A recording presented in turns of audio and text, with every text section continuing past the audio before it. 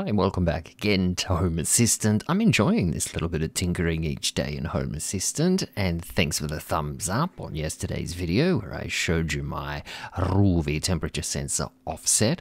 I had a question and let's address that. Could you add a percentage offset? Yeah, I believe so. We can try it out. But look, one thing I need to fix is I actually don't want 0.8. I want minus 0.8. There we are. Now, one thing I did need to do, however, is I had to go and configure and set a minimum value allowed down to minus 10, and a maximum I just set it down to 10. I restarted Home Assistant to make this work, however, and now I can go down to minus 10 if I so choose. And there we are. So, I'll just put that back to 0.8. That's the kind of offset I actually want. Now let's try and add another temperature sensor, and we'll try and add a percentage offset for that.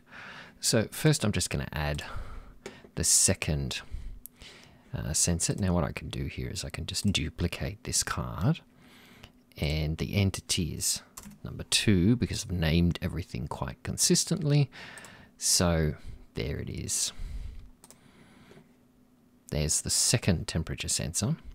Now I need to create this one in my config, but first I'm going to create an offset.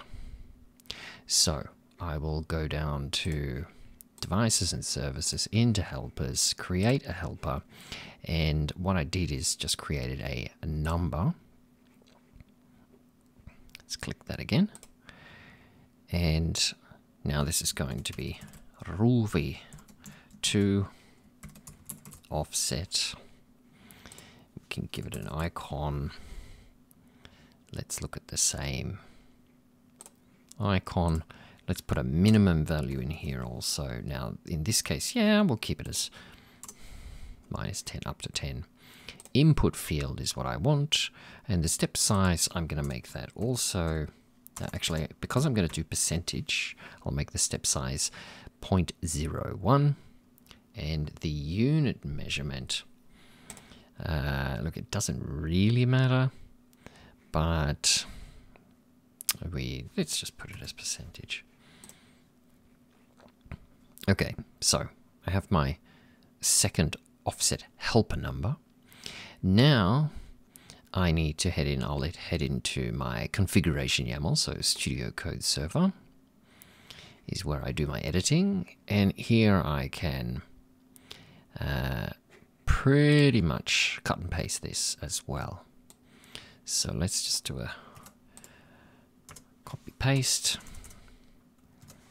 Make sure all the indentation is correct. We'll call this one a Ruvi 2. The unit of measurement is still going to be degrees Celsius. What I'll do now is I'll change this to 2, and this is the offset of 2. But what I'm going to do now is I'm going to take the Ruvi sensor and I will multiply it by the offset. That's it. Control S to save. And we're ready. What I do need to do, however, is go and reload the system. So let's go up. I always forget where this is. Developer tools. There we are. Check the configuration. Everything looks good. What we can try and do is reload all YAML configurations. Don't have to restart Home Assistant in this case. Now I'll go back to the dashboard. And I'm going to add. Now I can take this same card. Let's just edit. And again, duplicate, and here, because I named things consistently, and save,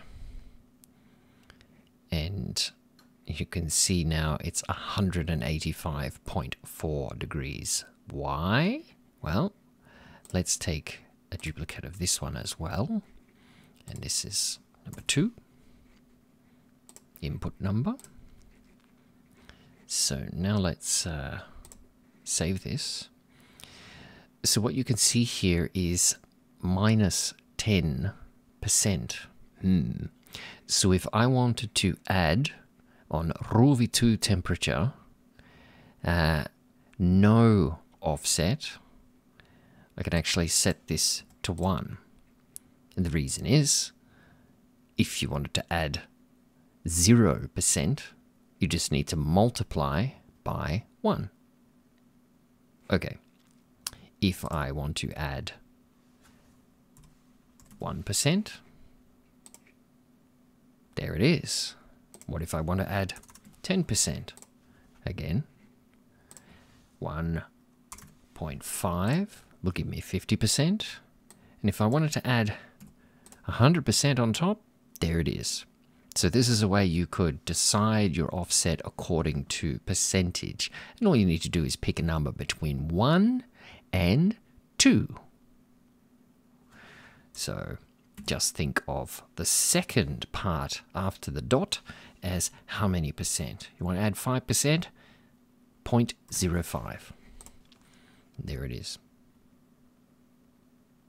This is pretty cool. I'm going to add some more of these temperature sensors, and also these sensors have humidity, and I will want to add an offset to the humidity reading as well. And hopefully soon I'm going to start tinkering on making a nice single card that will show each of the sensors. And so on a single card, have the temperature, humidity, also air pressure, and hopefully make it look nice with a little bit of history information there as well. But that's it for today. Thanks again for watching. And if you haven't subscribed, come on, I've got to say it every now and again. Press the button and then you'll see. Well, actually, I just upload a video every day. So, you know, just come back every day. There'll be a new one. Thanks for watching. Bye for now.